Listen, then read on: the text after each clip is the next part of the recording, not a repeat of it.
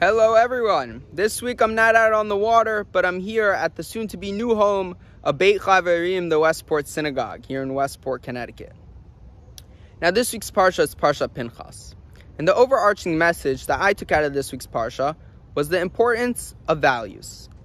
Not just from Pinchas himself, who, continuing the story from the end of last week's Parsha, impales two people to withstand, to uphold Torah values, rather from a very interesting pasuk that comes up at the end of the third aliyah of this week's parsha.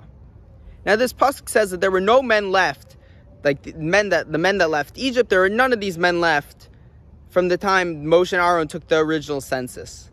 Now Rashi asks the obvious question. He says everyone knows this already from the sin of the spies, right? No man that left Egypt was able to enter Israel, right? We all know this. Why repeat it? So Rashi says it's really to set the stage for the next part with this week's parsha, the Benot Slovchad. These girls who had no brothers and their father passed away, and they wanted to inherit their father's land in Israel. Now it shows that even though during the sin of the spies, even though 10 spies came back with such a negative message about the land of Israel, that was only a message taken by the men. And really, the women didn't fall for these 10 spies. Rather, they saw the value in the land of Israel. They saw the land flowing of milk and honey. And therefore, the Benot Slovchad, these women that come up right then as the next story in this week's Parsha, right, we see that the women still see this value in the land of Israel, and they still want to inherit land, even though they had no one to inherit it for them.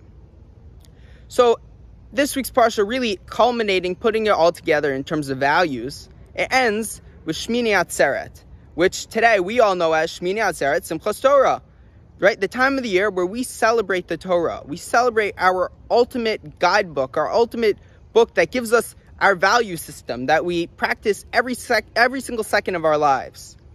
And that's why I thought taking this week's video from this spot right here was very appropriate.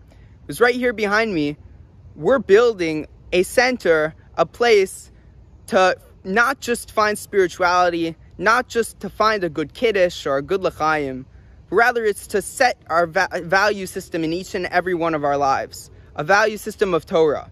And that can only be put in place by really spending time here in an amazing center, an amazing shul like this. So I give everyone a bracha that we're able to really find the right value system in our lives, to really see what's worthwhile to seek after and what's not. What's worth our time and what's not.